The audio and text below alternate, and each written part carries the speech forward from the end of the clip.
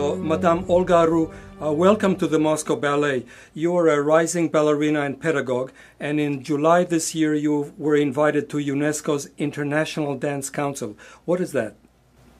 So, International Dance Council is a part of UNESCO, and it was founded in 1973 in Paris, in the headquarters of UNESCO, United Nations, and it helps to gather all the dance professionals, individuals from all over the world, and it helps them to share their dance experience. And it was an honor being invited to participate in International Dance Council in July 2014, where I represented my research work, which was dedicated to the modern dance. I graduated from Kyiv State Opera Ballet in Kyiv in year 2008.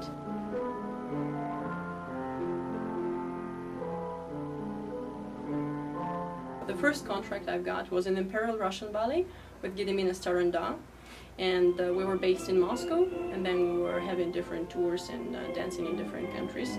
Then afterwards I received a contract as a soloist in Poland, in State Silesian Opera House, and I worked there almost 1.5 years. Then after my work in Poland, I've been honored to work for a season in Cairo National Opera House in Egypt, which was a great experience for me as an artist.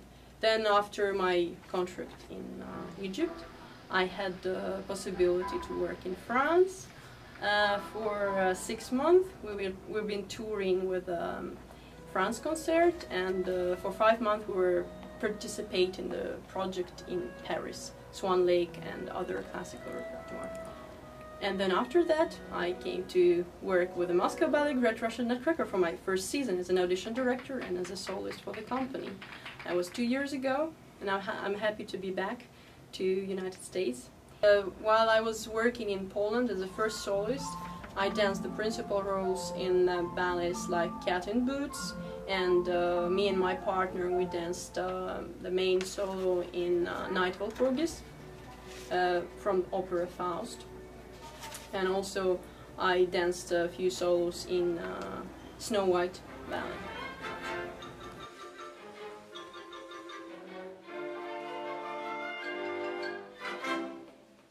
How is it like to perform in so many countries while you're still at your youth?